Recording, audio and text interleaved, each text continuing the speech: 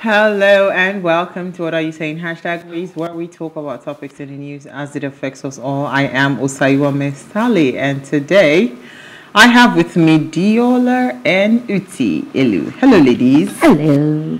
Our Monday people. What up, one? How was the weekend? Who are we starting with? Diola, how was your weekend? Busy. I can tell. I hope he's productive, busy. Yeah. It's not the one that will just be jumping up and this time, like, if he's not bringing money, You must be productive. You know how there's that audio that says you want to talk to me. Will he collect money from me? Will he take money from Will he bring money? Will he bring money? You ask first. If he's not bringing money, I'm not interested. Exactly. But quite productive for me. How was your weekend? My weekend was busy. Trying to just do some repair works in the house. So had artisans and trying to also clear out stuff. I think for me, I'm on the NASA made fun of me and sent me a meme sometime last week about people who have a lot of stuff. So I was trying to tell her she leave me alone. I'm already on a minimalist kick where I'm trying to clear out my house and give away stuff, like so much baby stuff and kid stuff and all. So I think I spent time this weekend trying to sort a lot of those things, and so I've been telling people to watch my WhatsApp stories. I'm going to start putting up things for giveaway fastest fingers and come and pick nice. up. We don't give our own long time ago. You know the good thing about men, not boys.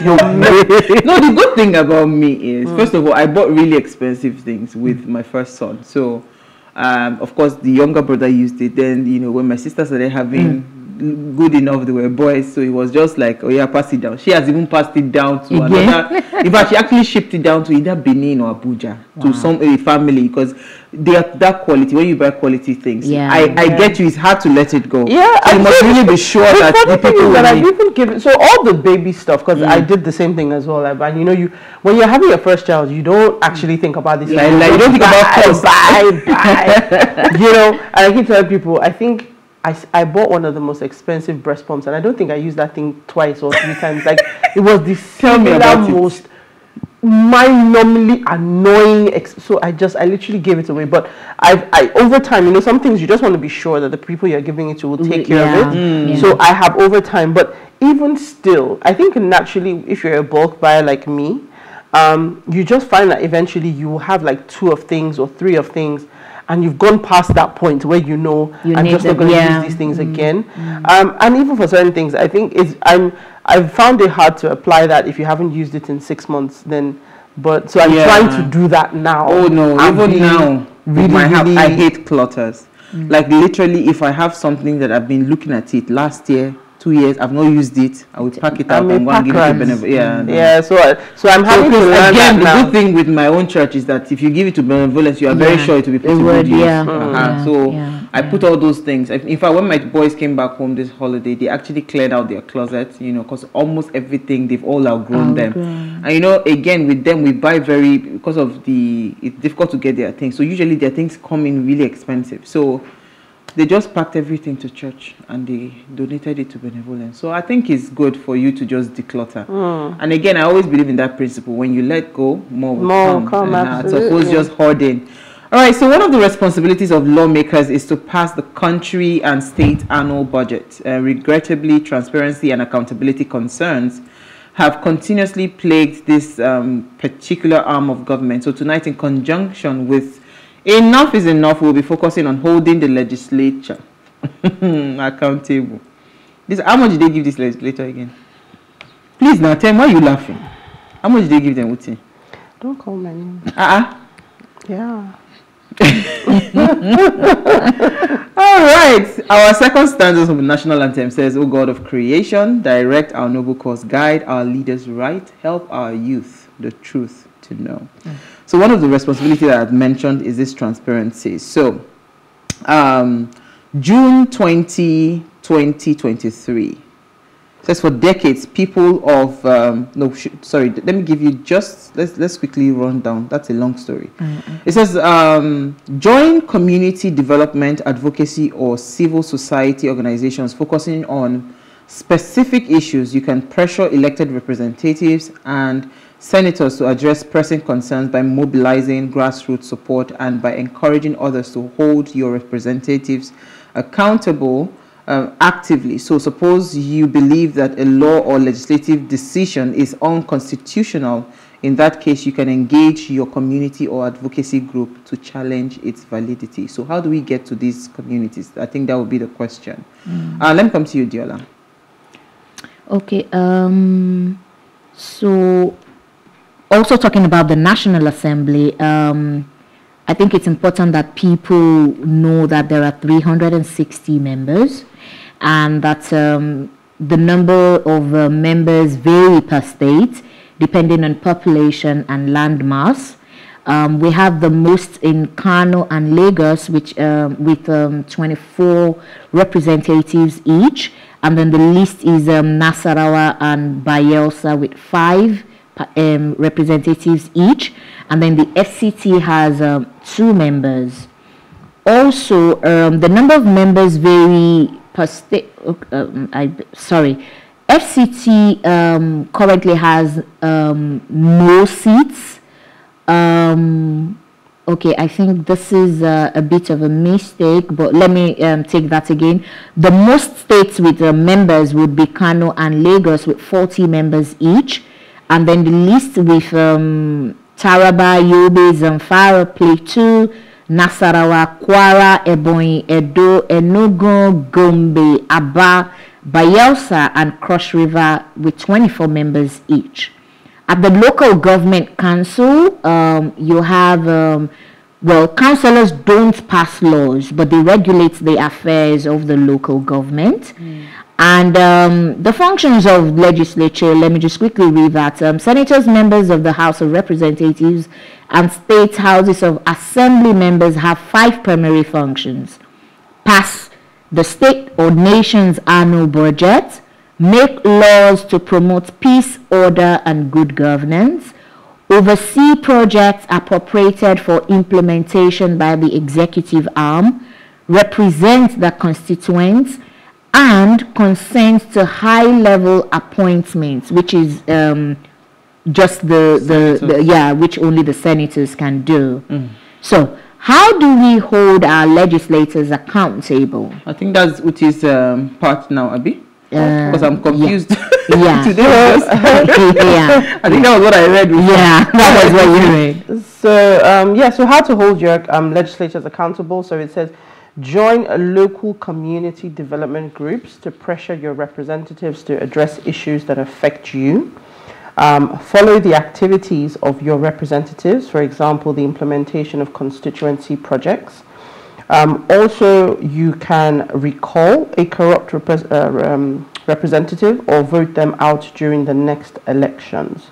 So in doing all of this, first and foremost, you need to know who represents you. You can find the details of your representatives and communicate with them regularly via the Office of the Citizen chatbot, which is your new assistant on civic engagement. There you can find the details of your governors, senators, House of Rep members, State House of Assembly members, local government chairmen, and councillors. To get started, send a hello via WhatsApp to 017006381. So send hello via WhatsApp to 017006381. It talks about a bit more on holding your legislators accountable. It says, write to request an explanation about a bill under consideration or request audience for dialogue.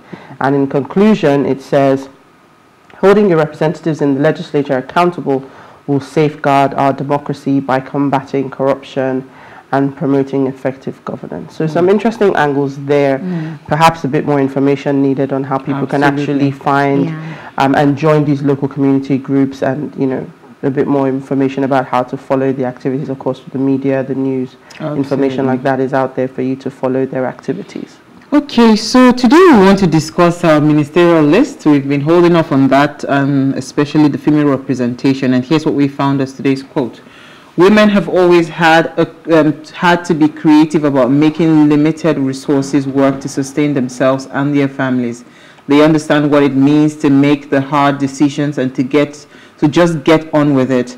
That is why it is imperative for women not just to be the ones dusting off the tables, but crafting its leg for our world to stand on. This is from Sandra Seeley.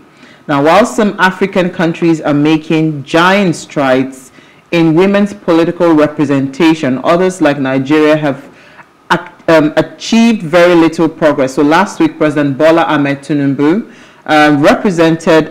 presented his ministerial list to the Senate with 25% women representation, 10% points short of his promised action plan to allow at least 35% participation of women in government positions as contained in his manifesto, Renewed Hope 2023. So today we'll be discussing women representation in the ministerial list and the impact on governance with Mufuliat, that's her name, Fijabi. She'll be joining us much later. But first, let's quickly run off. When we come back from that break, we'll see what we found in the news.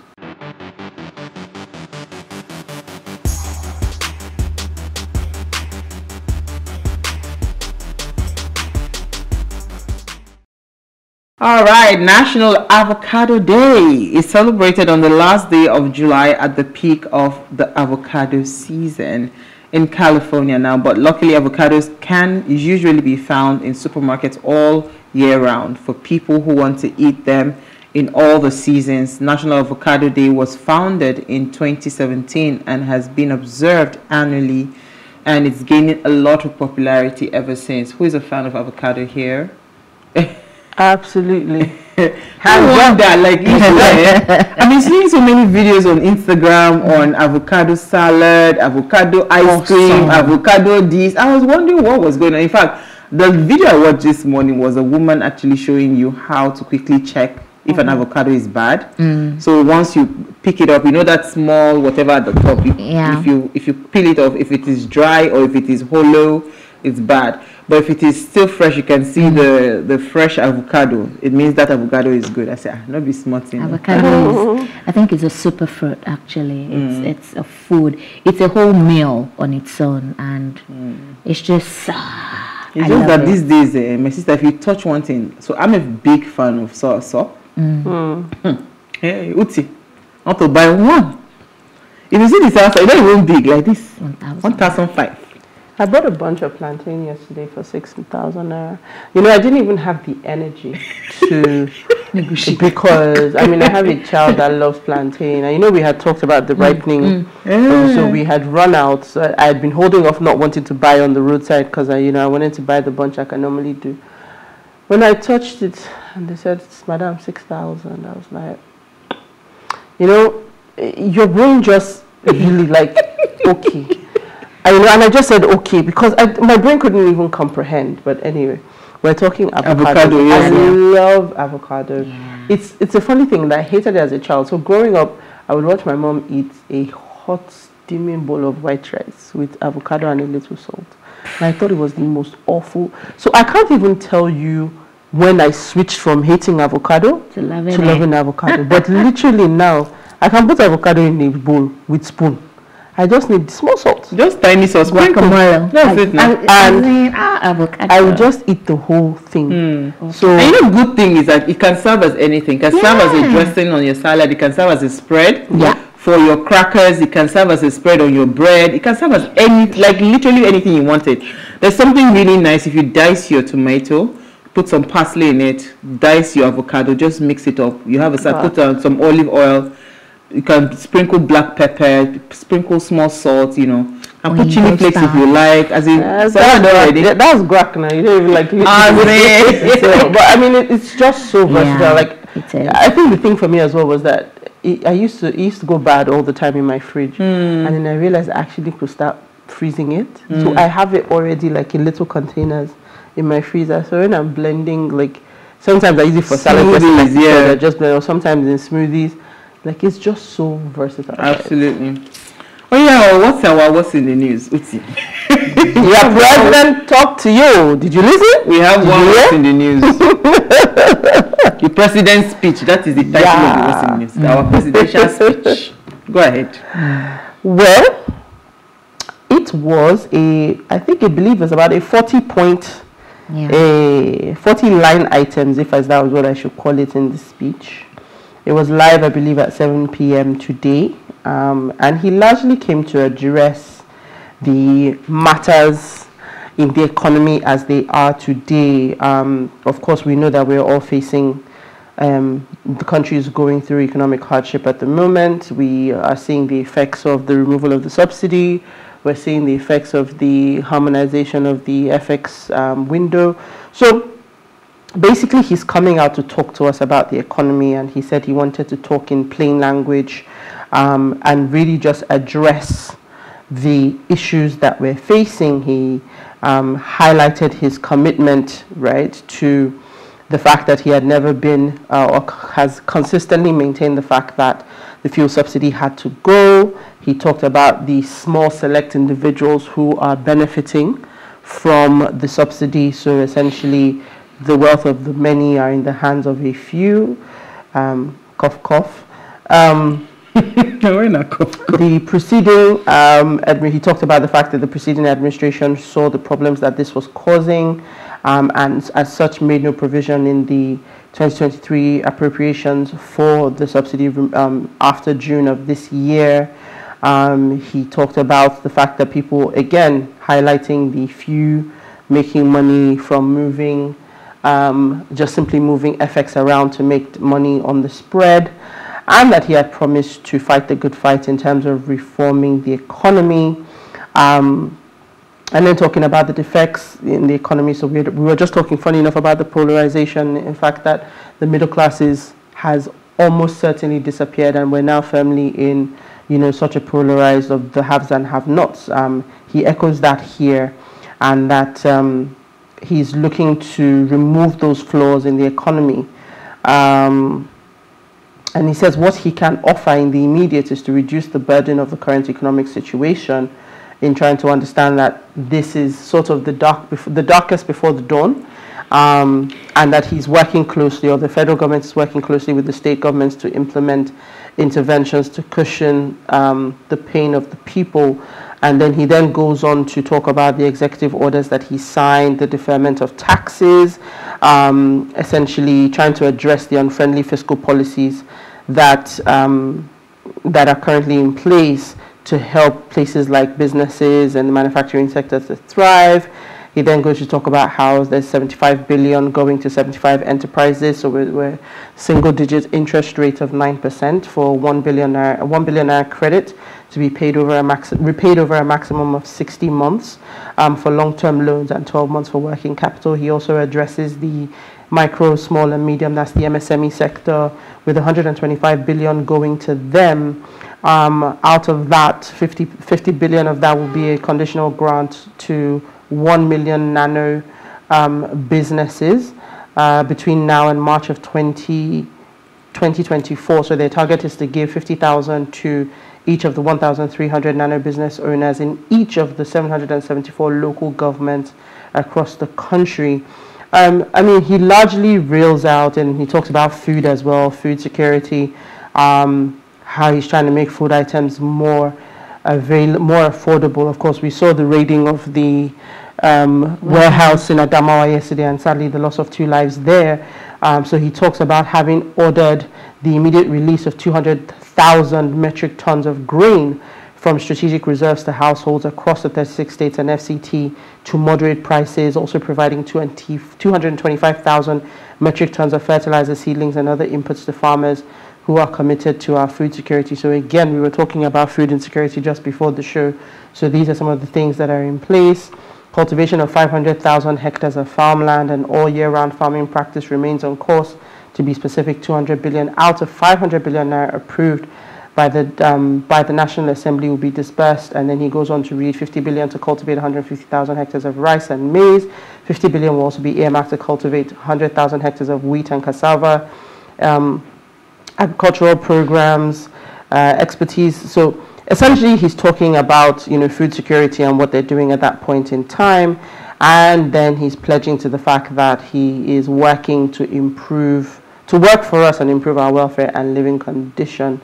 Again, he says that's the only thing that keeps him up day and night. Okay. And he's approved infrastructure support fund for the state. So we've seen some governors, talking about the palliative measures that they're taking. So he's just highlighting that improvement of rural access roads to move farm produce to markets, programs to roll out buses across the state and local governments for mass transit.